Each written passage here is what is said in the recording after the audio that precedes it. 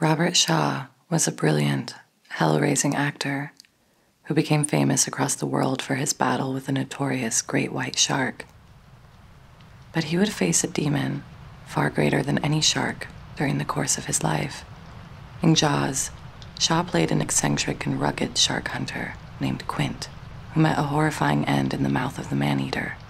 But while Shaw was shooting the movie that would make him known across the world, he was already in the battle of his life. Soon after the film released, Shaw was dead, destroyed by a different beast which had haunted him since his childhood.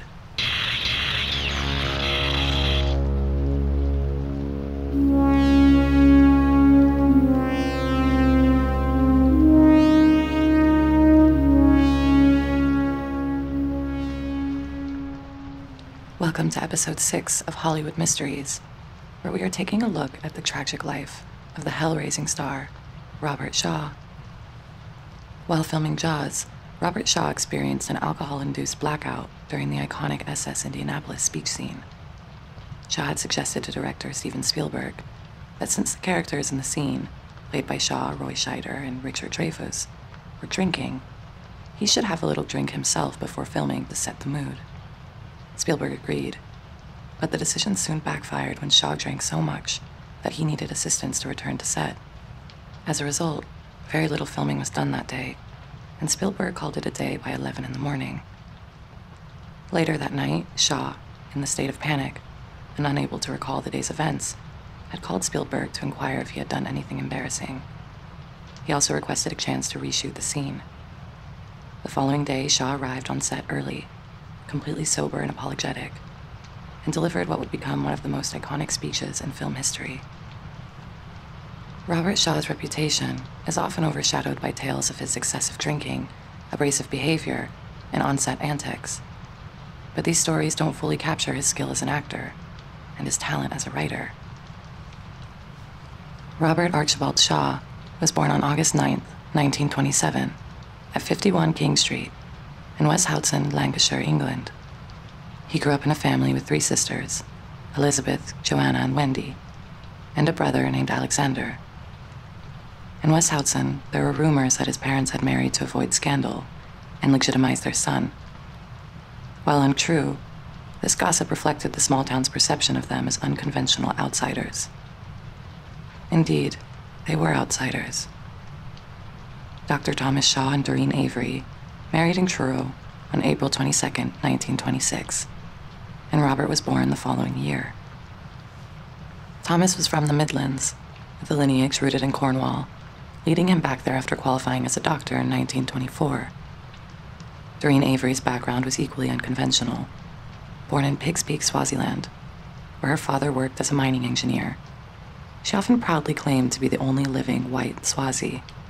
With aspirations to become a nurse and return to Africa, Doreen moved to Cornwall to be near her sister, enrolling in training at the Royal Cornish Infirmary. It was here, in 1925, that she met Thomas, setting the stage for their life together and for the birth of their first child, Robert.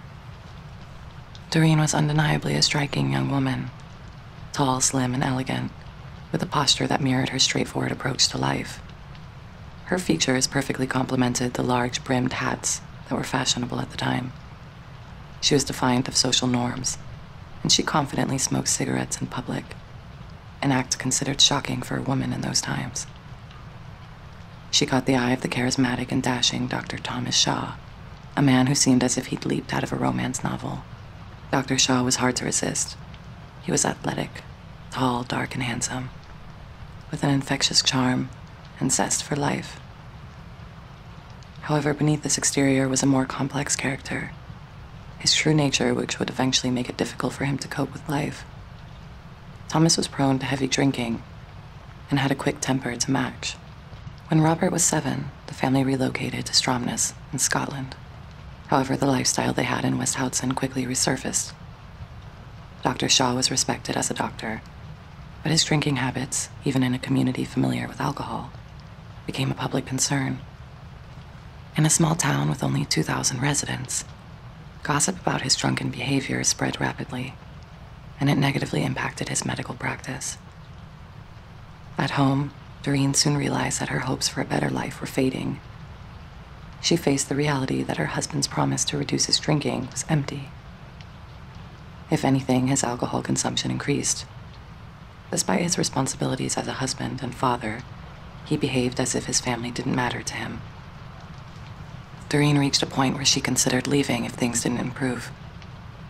Unfortunately, matters only worsened.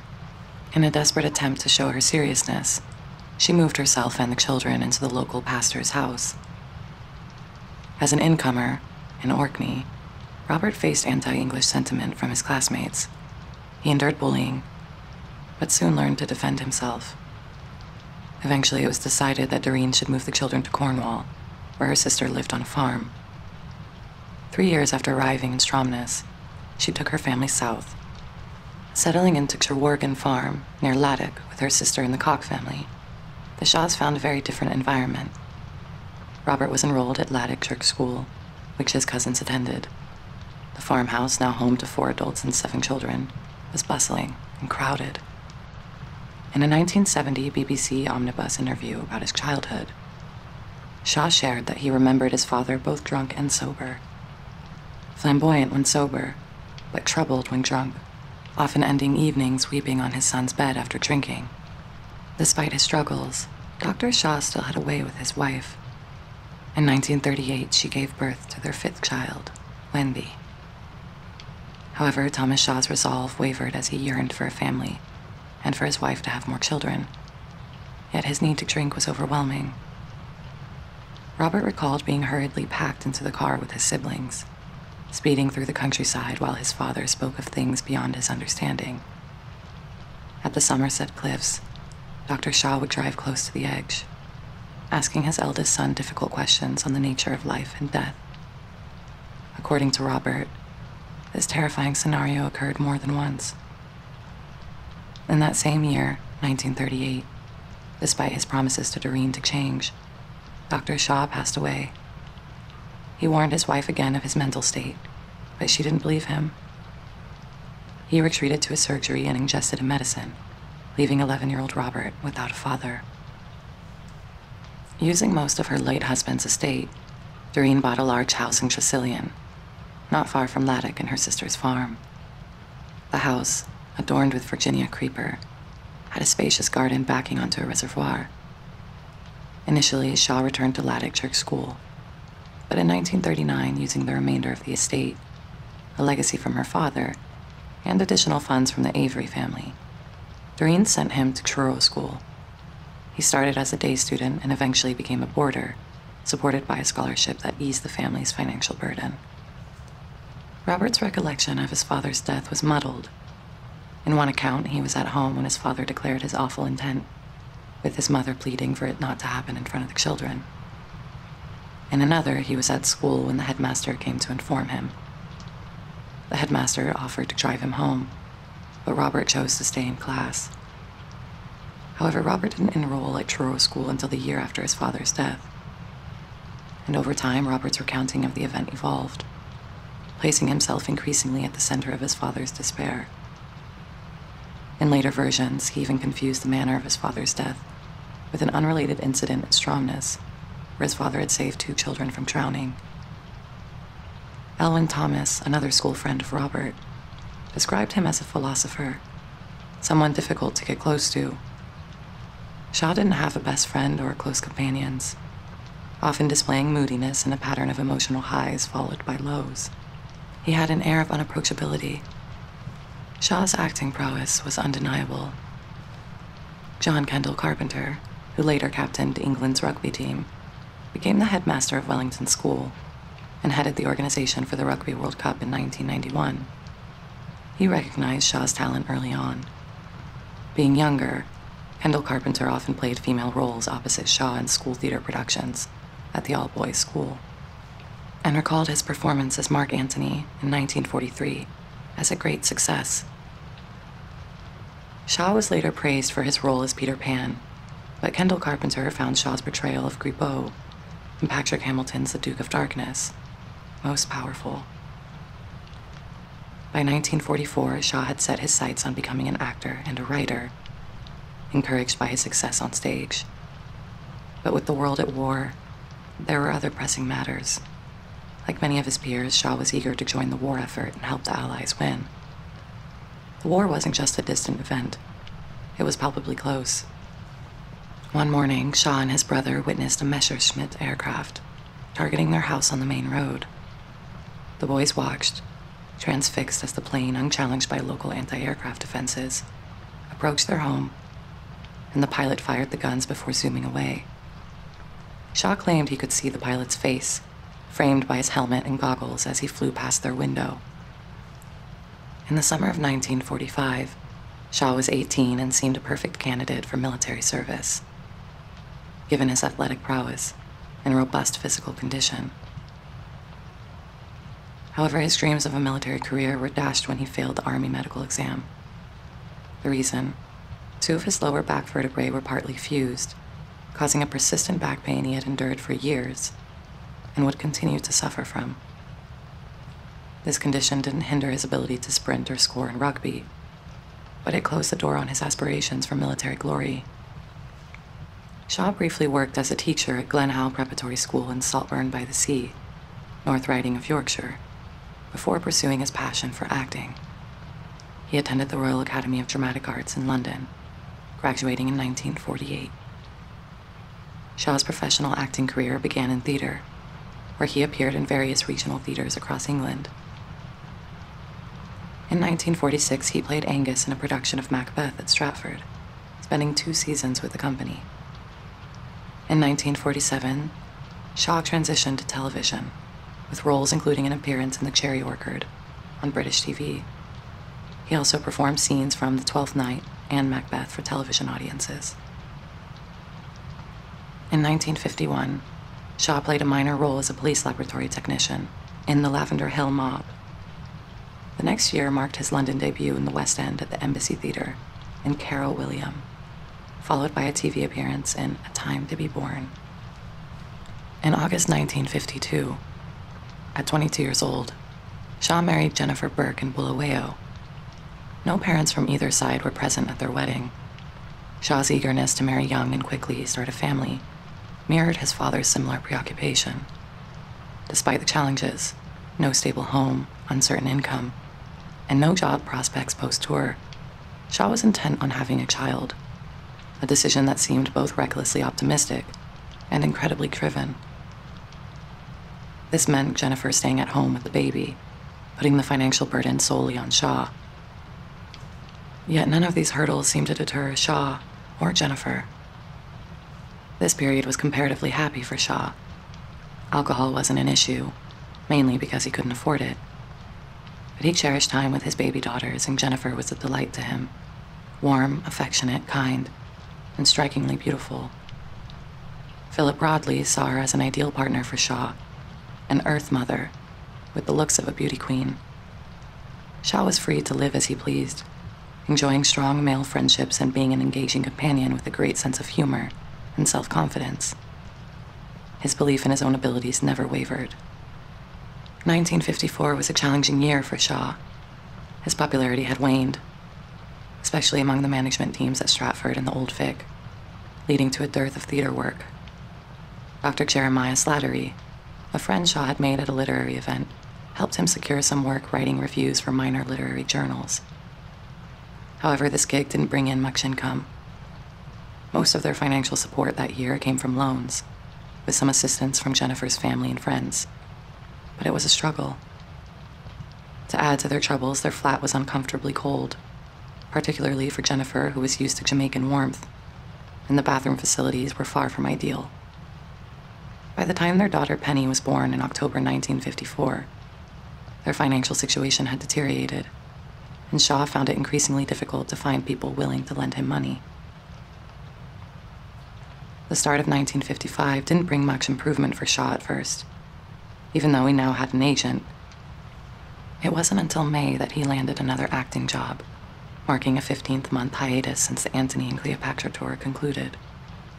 His next role, however, was a significant step. Richard Hatton recommended him for the part of the flight sergeant alongside Richard Todd's captain in The Dam Busters, directed by Michael Anderson, with a screenplay by R.C. Sheriff. This film turned out to be the top film in England upon its release that year. Shaw's engagement for this role lasted 4 weeks, and he earned £500. The role was substantial, though as with previous experiences, much of his performance ended up being cut from the final film. The Dam Busters was a quintessential example of the British war films of that era, marked by a deeply patriotic sentiment, a stiff upper lip attitude, and a tendency towards jingoism. A decade after World War II, the British film industry was still, in a sense, fighting the war through its cinema.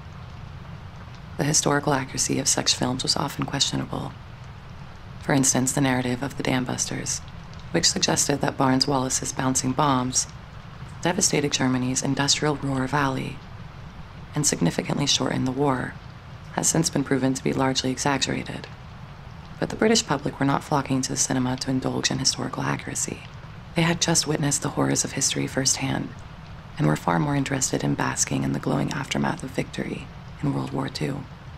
Regarding Shaw's casting as Dan Tempest in The Buccaneers, there's a tale that during a screening of the series' American-made pilot, where Alec Clunes played Tempest, and Shaw was a crew member, and an executive dissatisfied with Clunes demanded the one with balls, referring to Shaw.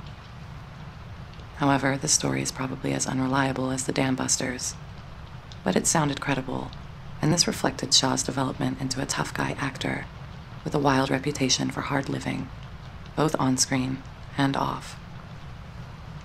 Shaw's involvement in The Buccaneers for 7 months brought him £200 per episode, plus some expenses, which was a significant sum for him at the time. The role suited Shaw well, allowing him to showcase his physical abilities and strong screen presence. His first speaking role on camera showed not only confidence, but also a natural connection with the camera. Despite this success, Shaw soon confided to friends about his dissatisfaction with the scripts and how he found the whole experience tedious. He often said he was in it just for the money, calling it a pretty depressing business. Shaw's initial response to earning a substantial income was to splurge. He purchased a 1933 Rolls-Royce and a set of golf clubs and took a vacation to Truro, where he proudly showed off his wife, his new car, and his achievements, though not necessarily in that order. He seemed to enjoy flaunting his success, even though he often told friends he resented his work, while simultaneously enjoying the perks it brought.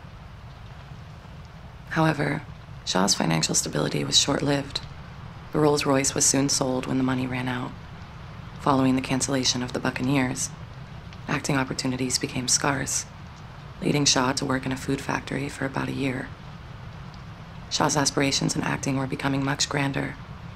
Like many classically trained actors, he dreamed of commanding the stage at Stratford or the Old Vic, playing iconic Shakespearean roles, much like Richard Burton was doing at the time. Throughout his career, Shaw saw Burton as a rival. Although the two rarely interacted, never worked together, and Burton did not share this view, but it seemed that Burton's success was a motivation for Shaw. By 1957, Shaw had established himself as a TV leading man, starring in TV films like Success and a TV adaptation of Rupert of Hentzau. He enjoyed a significant stage success with The Long and the Short and the Tall in the West End in 1959, which was directed by Lindsay Anderson, and the performance was even filmed for television, though Shaw did not appear in the movie adaptation. Robert Shaw's first novel, The Hiding Place, was a darkly humorous story about 2 British airmen, Wilson and Connolly, who parachuted behind German lines during World War II. They find refuge with Corporal Frick, who conceals them in his cellar. Living in solitude for much of the war, their rescuer grows fond of their company and deceptively keeps them hidden, even after the war ends, leading them to believe the conflict is still ongoing. While in captivity, Wilson discovers a talent for writing, and Connolly is consumed by thoughts of his wife in England and dreams of escape. Her opportunity arises years later when Frick falls ill. The Hiding Place was a hit and was adapted into a film titled Situation Hopeless, but Not Serious, starring Robert Redford and Mike Connors as American pilots, with Alec Guinness playing their captor. Shaw may have been influenced by stories of Japanese soldiers discovered in jungles, still fighting, under the belief that World War II was ongoing. The novel also reflects Shaw's own experiences of life before and after the war, including rationing and poverty, as well as a sense of isolation from his time in Orkney. In 1961, Shaw appeared in a Broadway production of Harold Pinter's The Caretaker, with Donald Pleasance and Alan Bates, replacing Peter Woodthorpe, who had performed with them in London. The play ran for 165 performances. Shaw, Pleasance, and Bates later reprised their roles in a film version of The Caretaker. During this period, Shaw's personal life underwent serious changes. He left Jennifer, with whom he had 4 daughters, and began a relationship with Scottish actress Mary Ure.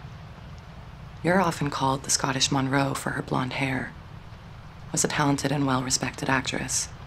Shaw and Mary went on to have 4 children together, including Colin, whom Shaw adopted. Colin was born in 1961 during Ure's previous marriage to playwright John Osborne, and according to Colin, he was in fact Shaw's biological son, from an affair Ure had while still married to Osborne. In the summer of 1963, Shaw returned to Orkney with Mary, who had gained fame as the beleaguered wife in John Osborne's play, Look Back in Anger. Shaw's hair was bleached blonde, a leftover from his role as the villain in From Russia with Love, which he had just completed. In that film, his character meets his end at the hands of James Bond, but off-screen, Shaw and Sean Connery were good friends, with Shaw holding high regard for Connery's acting skills. Shaw's role as the assassin Donald Red Grant in From Russia with Love was a major breakthrough in the movie business. He was in danger of being typecast as a villain, but this didn't seem to concern him. Shaw commented, "I could have been a straight leading man, but that struck me as a boring life." In any case, he was suddenly in huge demand. Offers came in for all kinds of roles, and he was wealthy again. But with wealth, his drinking increased, a habit he shared with Mary. In 1966, the same year, Robert Shaw received an Oscar nomination for Best Supporting Actor for his portrayal of King Henry VIII in Robert Bolt's A Man for All Seasons. He published his 3rd novel, The Flag, the first in a trilogy. It follows John Calvin, a World War I soldier and miner turned vicar, who stirs controversy with his socialist Christian views in a parish in Eastwood, Sussex. Shaw's socialist and Marxist sympathies were further explored in his play, Caddo Street, which delves into the 1820 attempt by revolutionaries to assassinate British Prime Minister Lord Liverpool and his cabinet. The play, featuring Vanessa Redgrave, Bob Hoskins, and James Hazeldine, was presented at the Young Vic. Shaw's 4th novel, and the second in his trilogy, The Man in the Glass Booth, was a powerful and controversial piece. He turned it into a successful play that ran in London's West End and on Broadway, starring Donald Pleasance. The novel is an examination of a wealthy Jewish industrialist and Holocaust survivor, Arthur Goldman, who is accused of being a Nazi war criminal. During his trial in Israel, confined in a glass booth for his protection, Goldman confronts and challenges the beliefs of his accusers and reflects on collective guilt for the Holocaust. Shaw returned to Broadway in 1964 with The Physicists, directed by Peter Brook, but it closed after just 55 performances. Shaw expressed his desire to avoid taking on poorly made commercial films for pay, but he was feeling the financial pressures of supporting a large family. He was also facing financial pressures from the IRS and British tax authorities. With this in mind, Shaw relocated to Ireland, which was something of a tax haven at the time. As Shaw aged, his childhood memories, especially his nightmares, became increasingly vivid and constantly present in his daily life. The dominant presence of his father and the haunting image of his tragic passing were ever present. The pattern of highs and lows, first noticed during his school days, became more pronounced. The depressive effects of alcohol made the lows more profound and the highs harder to reach. These childhood experiences, though painful, enriched his acting with a deep understanding of mortality. On the downside, combined with life's trials and tribulations, they contributed to a psychological state that Shaw found challenging to manage. In 1970, Shaw starred in Figures in a Landscape, alongside Malcolm McDowell. The film, a thriller about 2 escaped prisoners, featured Shaw, As McConaughey, his performance in this role was well received by audiences and critics. However, it was in 1973 that Shaw's career really pivoted with his role in The Sting. In this film, he played Dowell Lonigan, a formidable gangster. Shaw's portrayal was widely acclaimed and was a major factor in the film's overall success. The Sting went on to win 7 Academy Awards, including Best Picture, cementing its place as a classic in cinematic history. It seemed his career was reaching a zenith, and his A-list credentials were being solidified. However, there was still more to come. Curiously, his experience working on many B-movies purely for money would prove invaluable as he found himself being offered a role in the most famous B-movie of all time. Unlike other B-movies, this horror film came with a Hollywood budget and an exciting young director with a reputation for white-knuckle suspense scenes in his films, Steven Spielberg. In 1975, Robert Shaw took on what would become his most memorable role in the blockbuster Jaws. He played Quint, the seasoned shark hunter. Initially, Shaw wasn't too keen on accepting the role. It was only after considerable persuasion from his wife, Mary Ure, that he agreed to do it. He feared it would be just another horror film that would be forgotten weeks after it was released. But there was big money backing this one, so he decided to go for it. Even so, things got off to an inauspicious start. Their arrival at Martha's Vineyard, where the film was shot, was met with an unusual incident. Robert, Mary, and their assistant, Eric Harrison, settled into their provided rental home, expecting a peaceful first night. However, late that evening, they were startled when a local, mistaking the house for being empty, shot several bullets through the front door, damaging walls and even chipping bathroom tiles. Harrison, responding with a mix of surprise and calm, humorously noted the situation. "I believe they're shooting, sir." The person responsible was later fined and then released. Apart from this bizarre welcome, Shaw faced another challenge. He had to frequently leave the U.S. when not filming, due to unresolved tax issues with the IRS. Moreover, he didn't earn enough money from his role in Jaws. It all went straight to the tax man.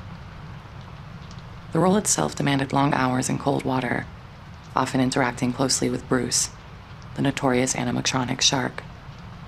And Shaw was boozing harder than ever. Shooting Jaws wasn't entirely unpleasant for Shaw. He found some lighthearted moments, especially in his interactions with co-star Richard Dreyfuss. Shaw's constant teasing led to some entertaining bets, one of which was daring Dreyfuss to leap from the top of their ship, the Orca's mast. Spielberg made a risky move in helping Shaw shape his character Quint. He introduced Shaw to Craig Kingsbury, a local from Martha's Vineyard, where the film was shot on location. Kingsbury didn't just inspire Shaw's portrayal of Quint. He also appeared in the film as the ill-fated fisherman, Ben Gardner. Shaw and Kingsbury hit it off immediately, discovering a mutual love of drinking in the daytime. They were often spotted strolling down Main Street in Edgartown, laughing boisterously, resembling a pair of merry, inebriated sailors. Some of Kingsbury's quirky expressions were directly included in the script by Carl Gottlieb. One memorable line goes, "It looks like a kiddie's scissor class has cut it up for a paper doll." Reflecting on the production challenges of Jaws, director Steven Spielberg explained that casting the role of Quint was particularly tough. He considered several actors before settling on Robert Shaw, a choice which did not thrill the producers who were wary of Shaw's drinking and hell-raising ways. Spielberg initially wanted Lee Marvin for the role of Quint. However, he discovered Marvin was more interested in the prospect of a fishing trip than the film itself.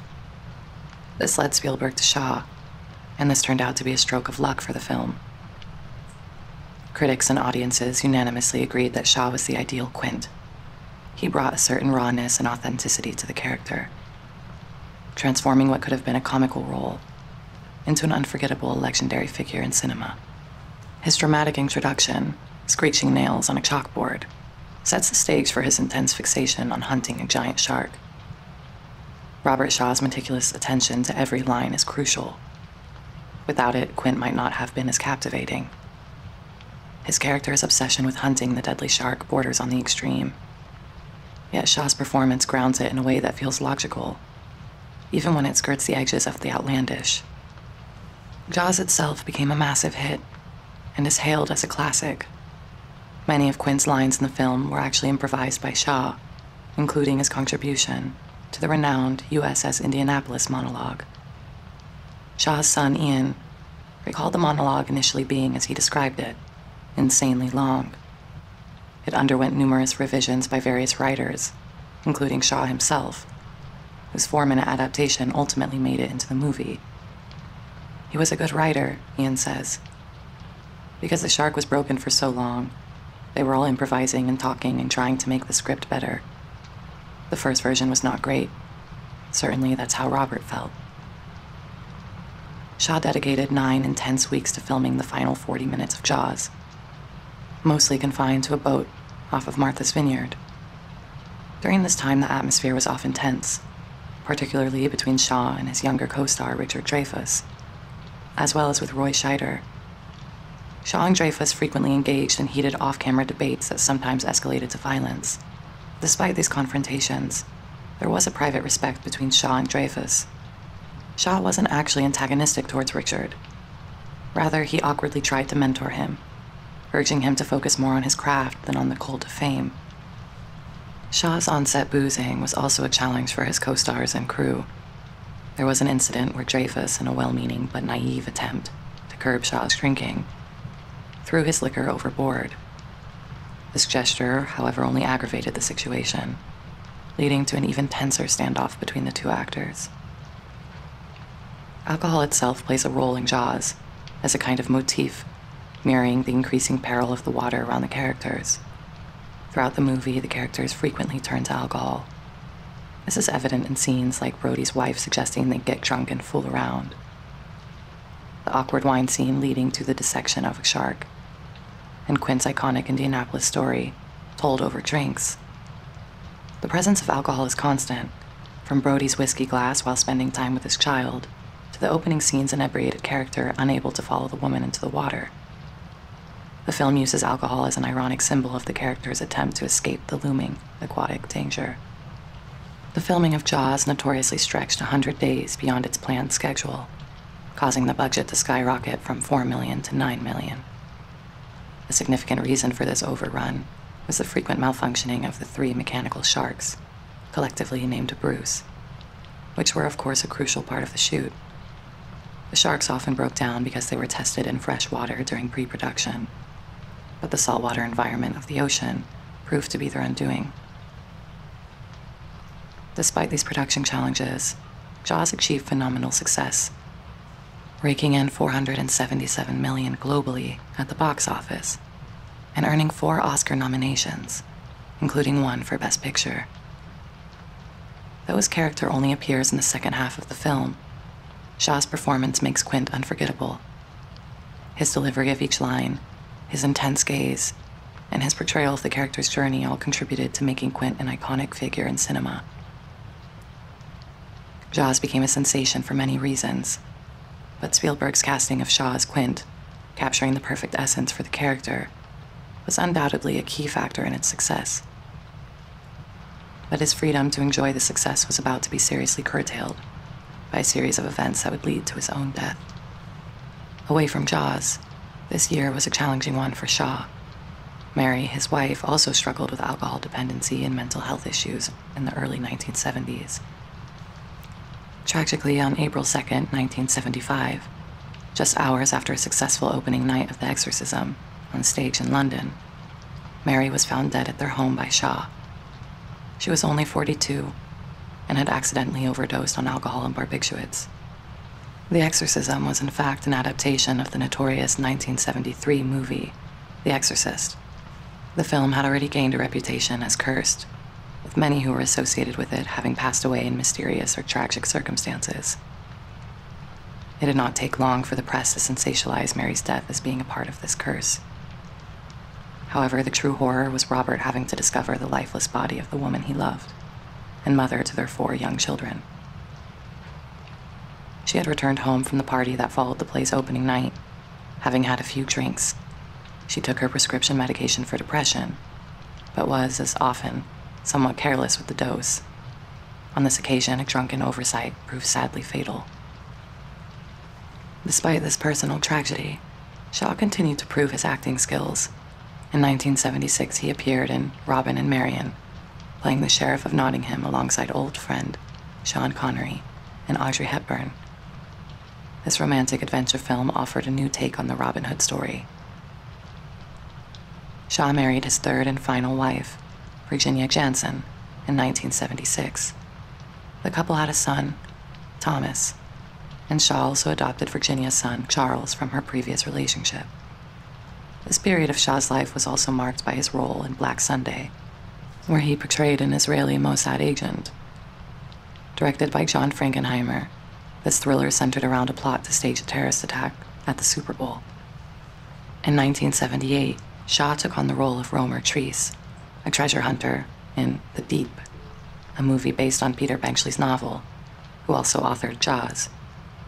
This adventure film was admired for its stunning underwater cinematography and was a box office hit. But there was a growing darkness in his life, and it was alcohol that filled it.